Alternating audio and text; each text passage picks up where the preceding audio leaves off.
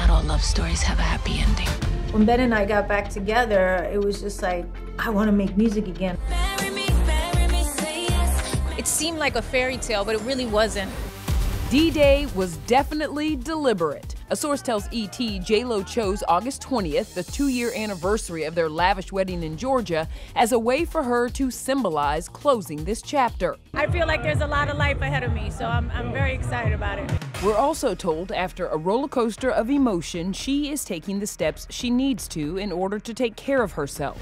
Other big divorce revelations? I ain't never met a man like that. The couple reportedly had no prenup, and J.Lo filed the paperwork herself without a lawyer.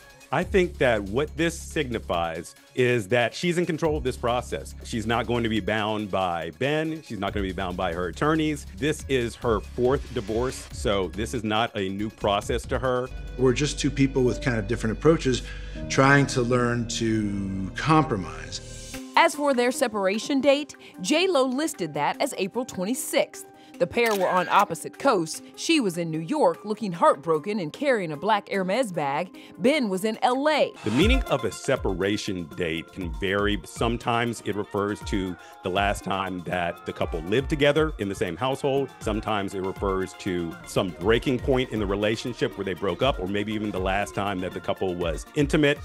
Looking back at that separation date now, it all makes sense why Ben skipped J.Lo's Atlas premiere 24 days later. And this moment when we asked J.Lo about Ben Affleck's anniversary at the movie's junket. You and Ben are coming up on 2 years since saying I do in Vegas. How has Ben consistently a positive support system for you throughout it all? And is he maybe like helping you train for any of the action movies? No. I work on my own.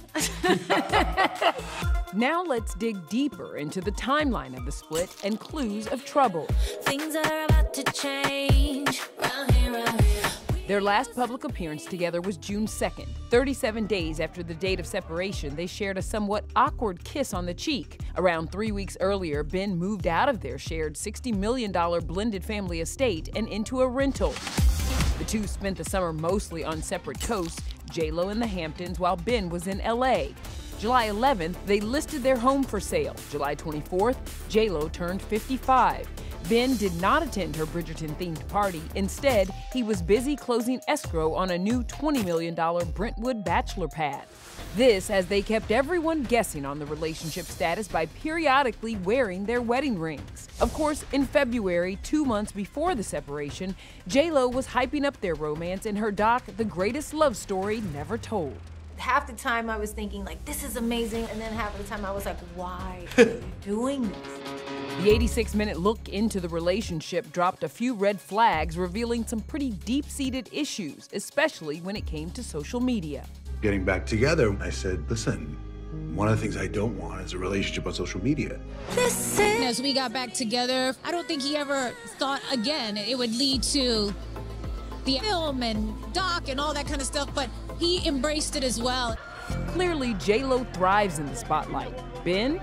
Yeah, not so much. The internet had a field day with grumpy Ben memes.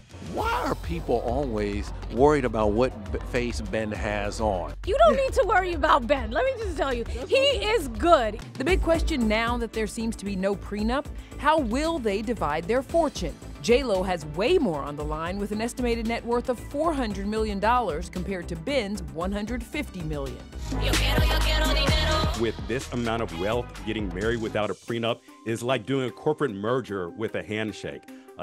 You just don't do it. Typically, the rule for dividing assets in a divorce is that you keep what you had coming into the marriage and you divide what you accumulated during the marriage. If the house is sold as part of the divorce, it's usually not required that the court split that asset 50-50. And here's where things could get awkward. Ben and Matt Damon produced 2 of J.Lo's upcoming films. The musical Kiss of the Spider-Woman wrapped in June. I just finished a movie called Kiss of the Spider-Woman where it was all singing and dancing and everything. Oh, wow. I'm like the thinnest I've ever been. I was like, it's like I'm like in fighting shape right now. On September 6th, their sports drama Unstoppable is set to premiere at the Toronto International Film Festival. No word yet on who will attend.